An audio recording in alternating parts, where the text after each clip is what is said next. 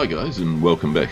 And today we'll start on building the figures for the Castle Itter Dio. I'm not going to spend a lot of time talking about the kits or the quality or what have you, just really showing you the range of kits that I'm using for this. You can decide from, hopefully, if it's in focus, you can decide for yourself whether it's good, bad or different. The Tamiya kits were typical Tamiya, Master Box was Master Box, etc, etc. All slightly different sizes, so some compatibility issues across brands, but within the brands themselves, the multi-changeable limbs works fine. And the only other figures were the Verlinden resin figures, and look, they're always really nice. I think they're always slightly larger than your typical plastic kit.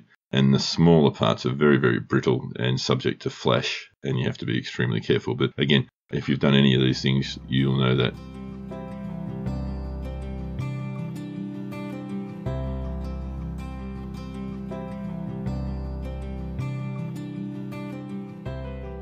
The machine gun itself was challenging, the 30 cal. Lots of little parts and lots of tiny PE, and we'll start off by getting stuck into that.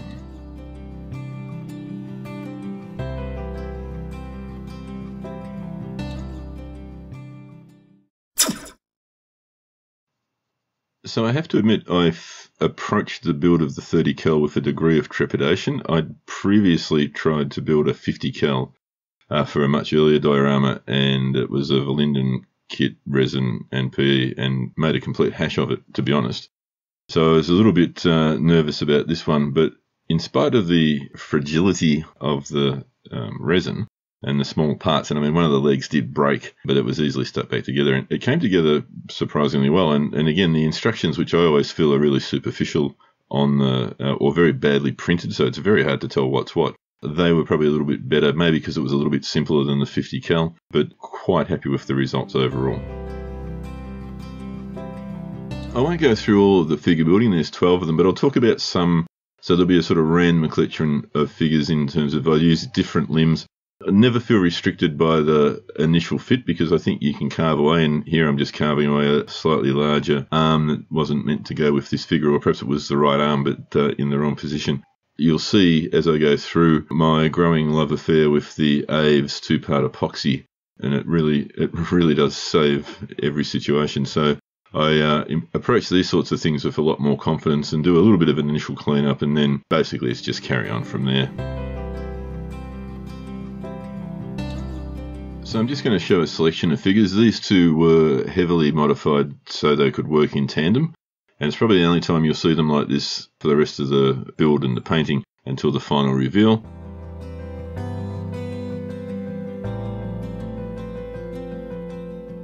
Basically, I'll just show various bits and pieces. I think you can see what's going on as well as I can explain it. So I'll talk about this. I needed a hollow helmet to go on the female figure's head, and all the Tamiya ones, which looked right on her, were not hollow, so just dremeled that out and cleaned it up. And again, if you take your time and you're careful, you can get some pretty good results. So I'll leave you for a bit of music. You can see what's going on here as well as I can explain it, and I'll come back in a little while.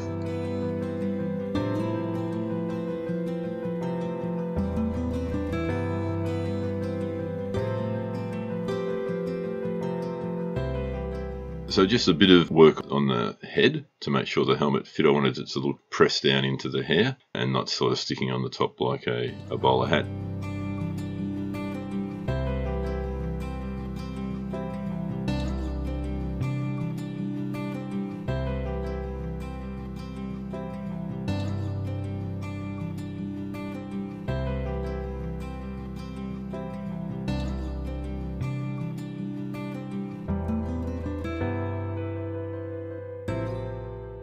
And the other thing I did, which I spent a hell of a lot of time doing for each and every figure holding a weapon, was to make sure the weapon really snugly fitted and looked realistic. So it's a lot of dry fitting, and it is a little bit of mucking around, because you can't really lock the arms into place until you've got the weapon and the angle of the arm and the hands right. But it's just a thing that I'm particularly fussy about, and I really like to see the hand gripping where it should be and the finger going through the trigger guard if it can do that. So here you can see being really careful, sort of getting the position right, a little bit of super glue, just a drop to hold things steady, and then you can reinforce that further on down the track. And then here just starting to work on the various figures with putting heads in and what have you.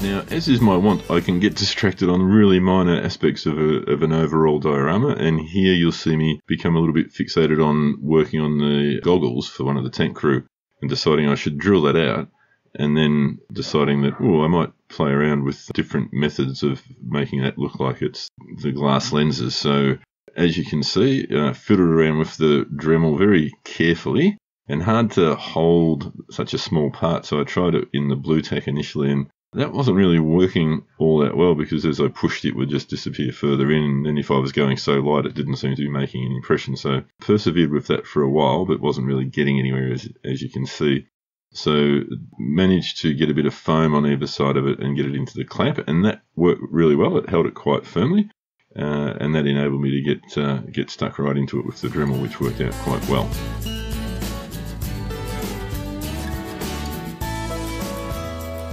So I decided I'd bought some clear resin with a view to making bottles and a sort of a honey colour resin pigment. So I thought I'll practice with this anyway, just to see how it looks and how it dries and all that sort of stuff. And look, from a practical point of view, the practice wasn't really meaningful because it was such a small part. But made up the resin. You've got a couple of minutes working time, and I needed a couple of seconds. So just used the dropper to get a little bit into the back of the lenses, and on the theory that the clay itself would keep it smooth with the front, and then just let it dry. And then whilst it looks horrible now, and sadly I lost the footage of me cleaning it up, but it's not a great loss because my hands obscured most of it anyway, but it actually cleaned up pretty well. But the next time you'll see it will be when it's stuck on his head, so you won't see the back of it, you'll only see the front of it. And here I'm just looking at the areas to be filled. So this is pretty much a figure straight out of the box, exactly how they show it. And now there's some real bad joins and gaps. So this is my favourite thing, the epoxy sculpt from Aves, the 2-part epoxy resin. Made some up. I keep it on a clean surface so it doesn't pick up any dust or crap from the workbench. And then it's just a really matter of putting it on and I just sort of poke around with it. You evolve your own tools. Sometimes a toothpick seems to work well. Sometimes the X-Acto blade seems to work well. Again, I don't think there's a right and wrong. It's just whatever works. But spend most of your time pushing it in and making sure it's nice and firm. And that actually gets easier the longer you leave it sit there. So the more it begins to set, the easier the getting it on process is. But the harder the smoothing out and leveling off. So I tend to have zero patience anyway. So I put it on pretty much as soon as I've made it. Sometimes I can force myself to wait 5 minutes or 10 minutes, but then I have to get into it. But that makes the smoothing off so much easier once you've got it all sort of filled in and blocked out, basically. It's a bit like painting, except with putty.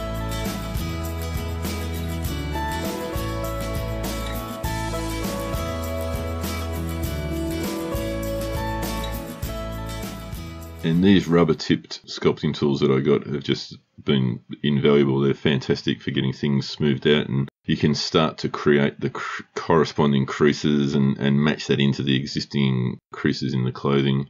So, as I said, the getting it on seems to be the hardest part, or maybe that's just me. I do struggle with it. You don't want to use it water too early because then it becomes a little bit difficult to control.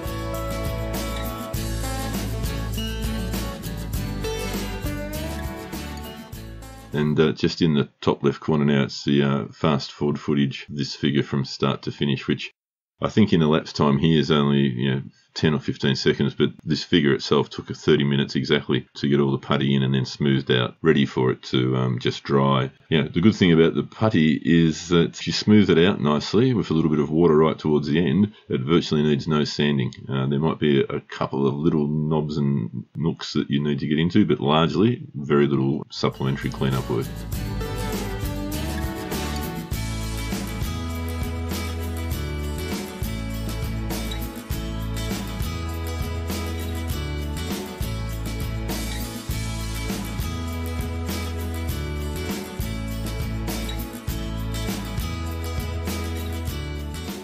And again, just sort of showing the process here about how I get the arms to fit with the weapon, and it is a bugbear of mine. And as you can see, this guy's arm's way short. I don't think they're the right arms for that figure. So it's a little bit of Frankensteining and just cutting in. And as I said, for me, this is one of the enjoyable aspects of the hobby. I really do like doing this sort of creating and rearranging. And with the right materials, you can pretty much get away with a lot of things.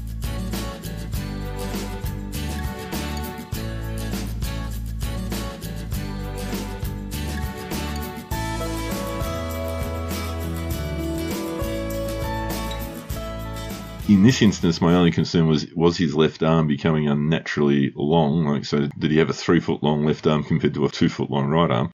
But it'll be very hard to tell. And I didn't even get the ruler out to measure it. I measured overall, I think, on one of them because I thought he was starting to get a bit tall. But by and large, pin them. You hold them in place with the pin before you glue. It gives you a little bit of flexibility to move. And as you'll see, it's sort of just jiggling it around until you get it vaguely right. And then a few dots of super glue here and there to hopefully hold things in place and figure out how much wire you need to get gap between where the bits miss each other filled in. And some of it's just pure guesstimation eye work, and I think there's a couple of mil there. So I'll leave you with this for a little while and come back shortly.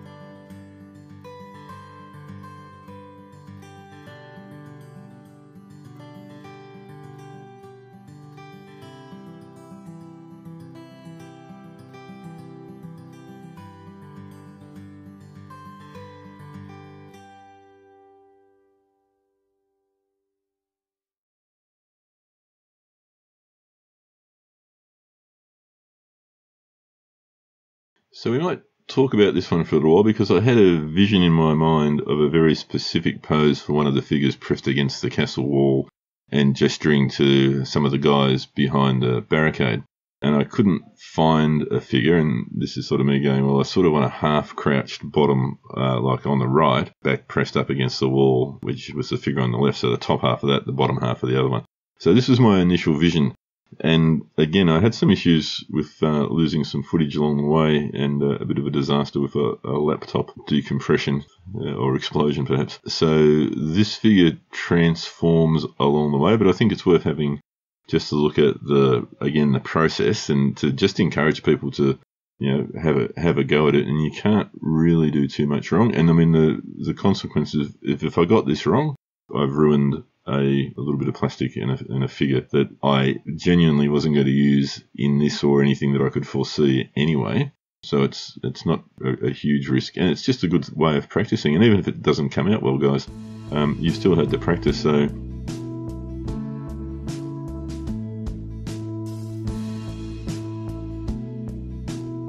I also wanted this guy with his sleeves rolled up, so I had to use a German, I think it was a summer 1940 German infantry figures, and that's just me filing off his back so he can fit flat against the wall, and then just changing the pockets so it looks like a US shirt and doesn't have that line down the middle, just to sort of keep some consistency along the way.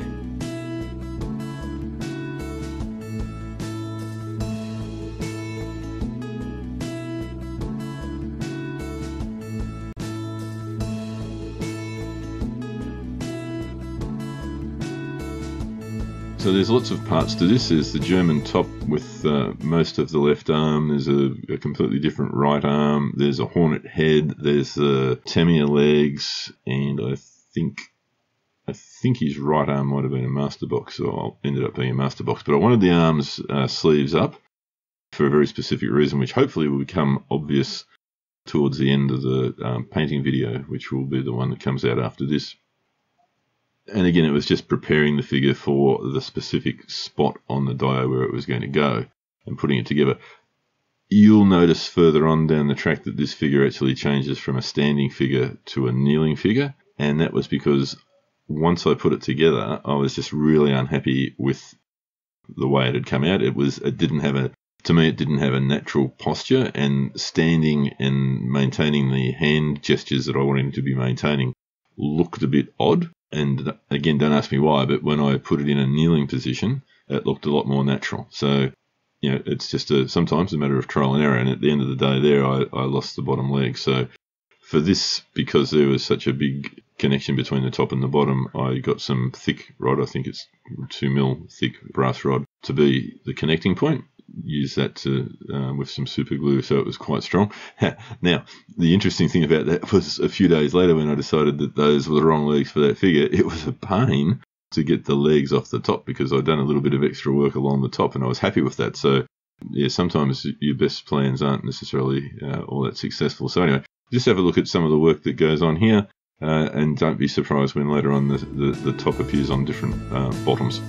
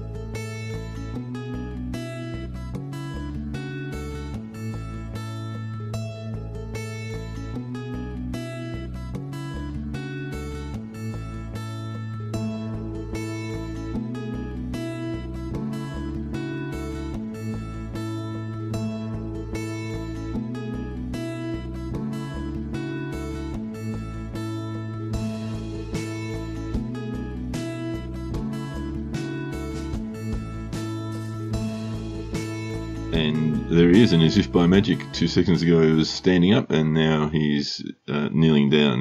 They are the kneeling legs. And so here I'm just marking the hairline with a black felt tip pen, a 0.5 I think it is, so very fine, which I've actually, well, I'll give you an advanced preview, I used in a couple of instances for doing eyeballs on some of the figures that you'll see in the next video, and I was actually pretty happy with the result of that. So just marking out the hairline here because I'm going to use the Aves to make sure I get it right. And again, for reasons that will hopefully become obvious in the painting video, wanted it to look very specifically like the subject I was modelling it on.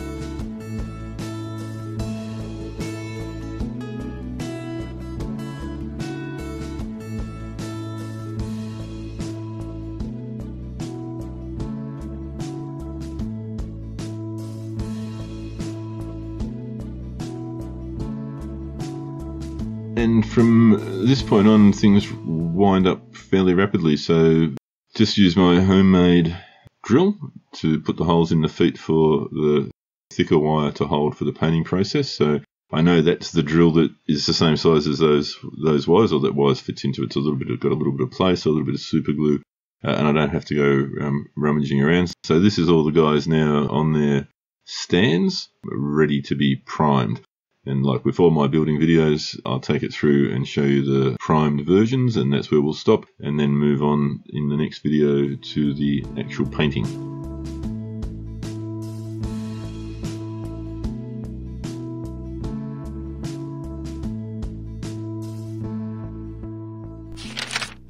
So when I've got a lot of figures like this to paint, typically I normally just do a few drops at a time into the airbrush. If you're just doing 1 or 2 figures, 10 drops of colour and 5 drops of thinners or whatever, depends what the paint is, of course, so that's not a formula, don't quote me.